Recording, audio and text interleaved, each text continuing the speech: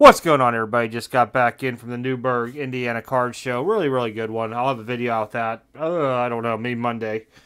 Alright, guys, so I got hit while I was at the show a lot. I guess there is a breaker out there who looks to be either scamming his customer or he is just clueless.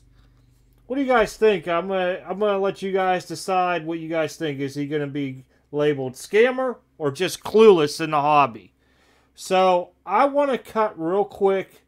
Well, actually, let me talk about this first. I'm going to pull this up, then we'll cut to the video, and then I'll come back, and I want to point out some stuff to you guys. Boom. This is from our sports card scammer tracker, provided by Facebook. So it says, last night I was at a player break with card fans, and there's his eBay ID. I had Wander Franco in the break and the Ultra SP. Now we got not just SP, SSP, Triple SP. We have Ultra SPs. Another variation. Good job, Tops. That's me clapping very lightly because I don't know how loud it'll sound in the mic. Alright. So, the breaker is claiming it is a mascot card and not the Wander Franco, even though it's clearly numbered, blah, blah, blah, same card, you know, it's number 215. You look at the bottom back, you find the little serial number, and it tells you it's an Ultra SP, alright? The breaker said he sent an email to Beckett and Tops to get answers, but it's going to the house, because it's a mascot card. I can understand that if you're a breaker and you don't know what it is, you're like, hey man, you guys give me a while. I'll post another video up, but I need to look into this. I see what you guys are saying. I just want to double check because there's no mascot cards. And this is what's wrong is whenever you start doing player breaks and buy the card breaks and all this stuff, the whole checklist is never pushed out at once. That's why I always like team breaks, because guess what? If you'd bought Tampa Bay here, you'd got this card no matter what, whether it was Wander Franco or not. But each to their own how they do their breaks, hey. You know, I'm no longer a breaker, so whatever it may be. But, let's see here. I guess this guy's been around for a while as a breaker. Alright, I'll clip through a lot of this stuff it's talked about after this, but I'm going to cut it here for the video. It's real quick. If you want to watch the full video, it's like an hour and 40 minutes or something on their channel on YouTube. Alright guys, I'll be right back.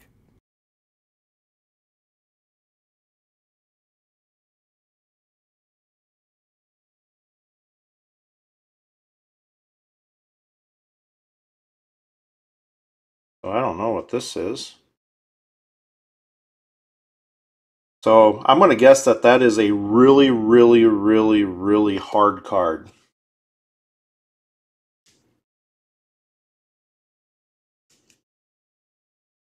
Or maybe it's not. Oh, I guess I've just never have seen that.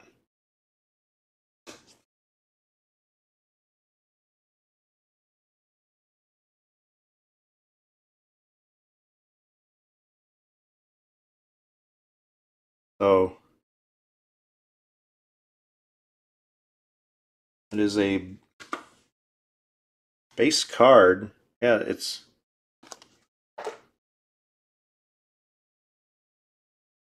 no. Yeah, I'm going to guess that that is a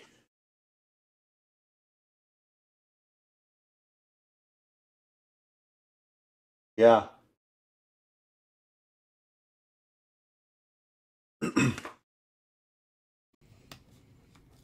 Alright guys, we're back. So you guys might have seen the video already with Sports Card Radio. They did a very good video onto it earlier today. So I'm going to hit some of the key points onto it. If you guys see me flip through a screen too quick and you're trying to read the post, just hit pause onto it. So I just don't want to make this into a super long video if you already seen their video. I just want to hit some other key points onto this that really irks me to no end.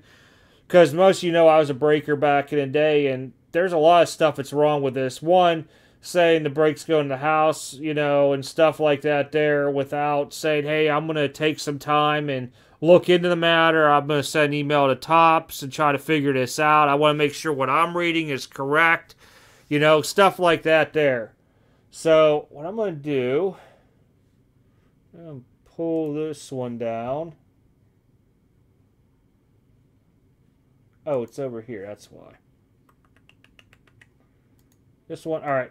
We're going to look at some pictures. So I wanted to block out the poster's name on this. Hopefully I did this time. So there's the card right there. There's the back of it. You blow it up, you can see the little USP of the SSP of the SP of the base card variation thing. Wow, so many variations anymore. It's insane. This is where he went on to Beckett to find some answers onto. And this is the gentleman who is the scammee, the guy that bought into the break type deal. Shows the ultra variations end in 867.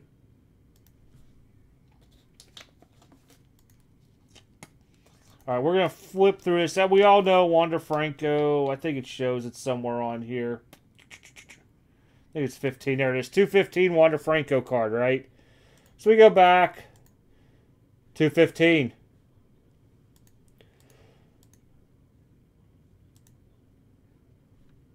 Oh, he showed a Wander there. All right.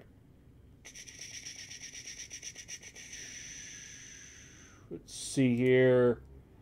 This is the tweet that the guy put out saying he pulled a monster and all this stuff. He knows he pulled a monster. Real happy. It's going to be we're going to call it the mascot Raymond variation, and you know, keep it for the house because I'm a breaker and I lose thousands. I'll show you that part of the post next. If you guys want to pause on these to read through, he posted this stuff onto it. All over the place now. But it's the breaker saying that Mr. Redlegs is listed as own spot. There is a Mr. Redlegs listed as its own spot in the break and all this other stuff. I'm just not getting into all that. I'm reading these real quick because I don't know. I don't want to overshoot where I'm looking at. And there's just so many pictures here of this stuff. It's not even funny. So this is where they start talking about here. So if spots go unsold and unpaid for, they keep them. Now this is an eBay break. So this is what I want to touch on. When I was a breaker, and I did do some eBay breaks and stuff because you're trying to gain people to, you know, get your trust, getting your breaks constantly, fill, and all that stuff. You have an option. If you say your breaks start at 9:30 Eastern, I'm just throwing it out there, I would say I'm coming on 15 minutes early for whatever reason to check to make sure everybody's coming in and stuff like that. A lot of people join. What I would do is at that time frame, because I couldn't solicit selling something outside of eBay, I would offer up to anybody who was on my stream.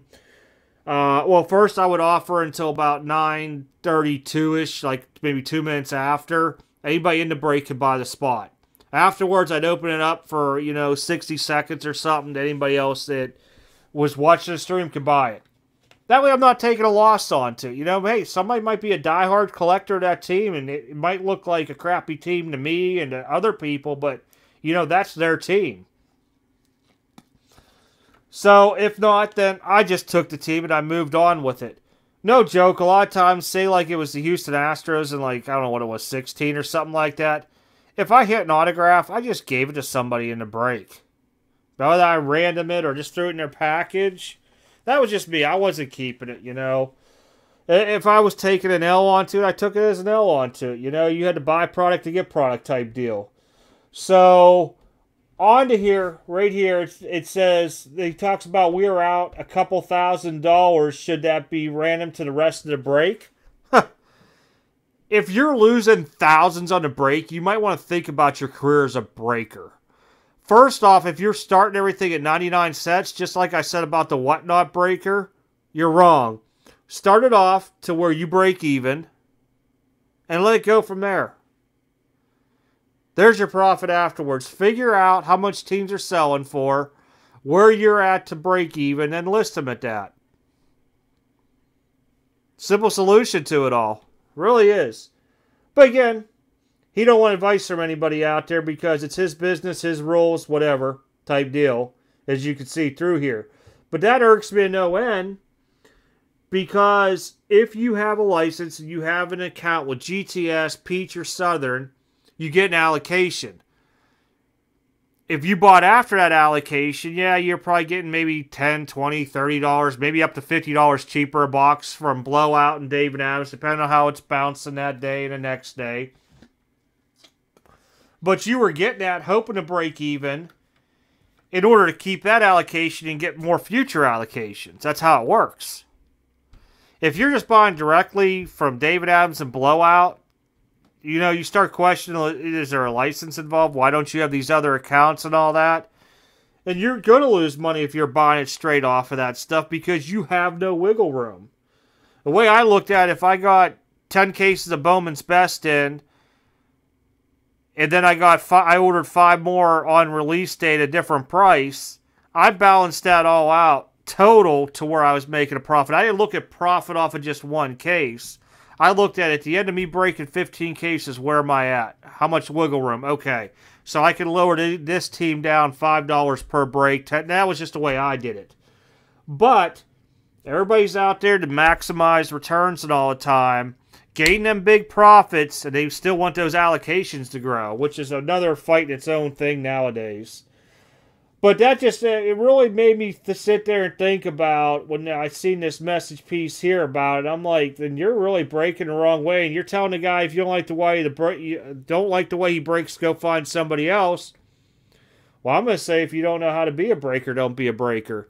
Because this either here does make you look as one as either a scammer or it's you're clueless on how to do it all. I literally came home and it took me 2 minutes to find the information I needed to do. Granted, this break took, what was it, maybe 2 days ago or something like that.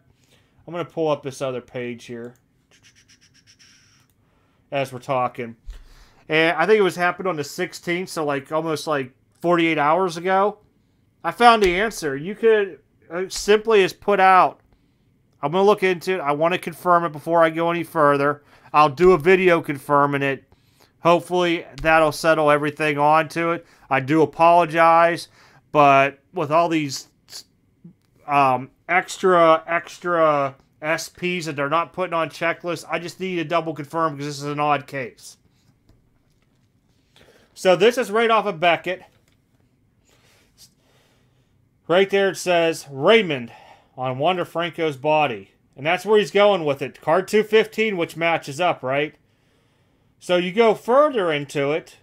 Oops, sorry guys. I was looking at something else on it. Let me scroll back up.